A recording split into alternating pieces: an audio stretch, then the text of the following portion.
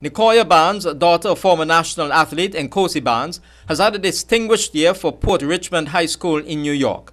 In cross-country events in October, Barnes powered to winning times of 10 minutes 54.42 seconds and 9 minutes and 33 seconds. She also came second in another contest. All that followed a triumphant clocking of 9:22 at the Staten Island Freshman Championship in September. Among other performances by Barnes was a third-place finish over 5,000 meters, clocking 21 minutes 51.66.